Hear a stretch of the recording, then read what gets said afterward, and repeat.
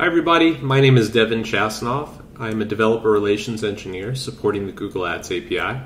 And today we're going to be doing something fun. We're going to be building a web app that consumes the Google Ads API.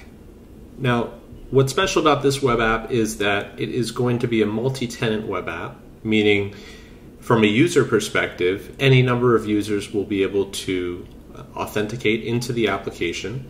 And we'll use the OAuth flow to generate refresh tokens that are tied specifically to the user who's logged in. That way, that user can only access information or manage accounts that they should have the rights to access. Now, I'm going to be building this live, so if I make any mistakes or I do anything wrong, you'll be here along the way to experience that with me. So this should be a lot of fun. I'm excited to do this with you. And I think a lot of the focus on this application will be on the OAuth flow because it can be a little complex and daunting when you're not that familiar with it. But basically, we're going to go from zero to fully functioning web app all right here.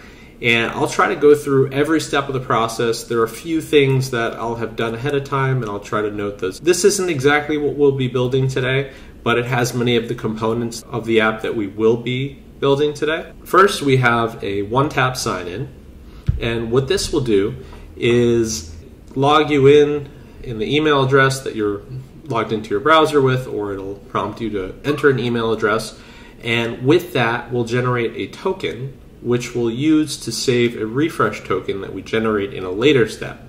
That way, when we want to make API calls, we can simply grab the refresh token that's stored securely associated with this particular user who's logged into the account, and then make API calls, assuming we have our other credentials in place, and we'll be on our merry way. Before I jump in, just want to point something out if you've never done this before.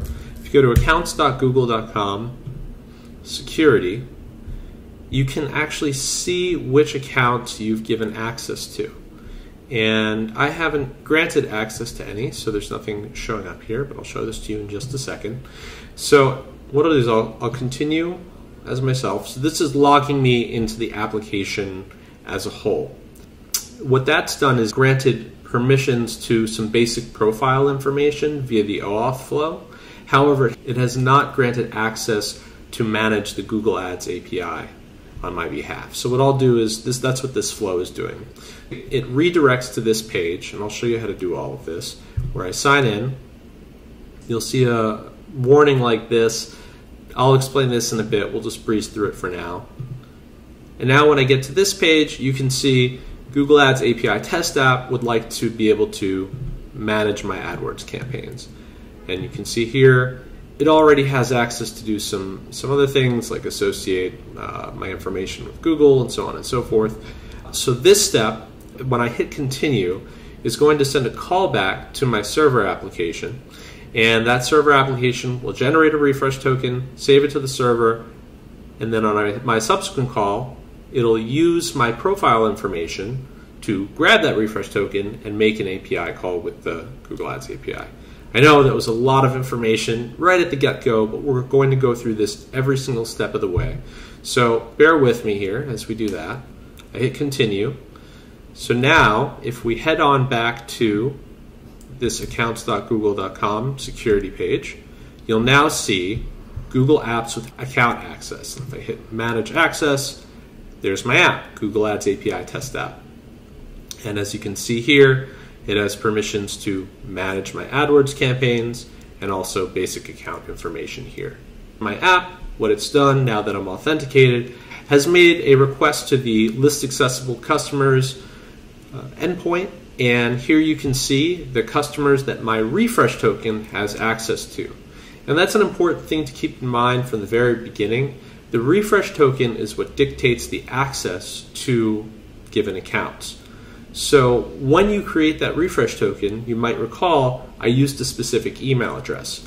That refresh token will be tied to that email address. Now, if that email address has access on the ads account itself, say it's an admin on an ads account, then the refresh token will also have admin access.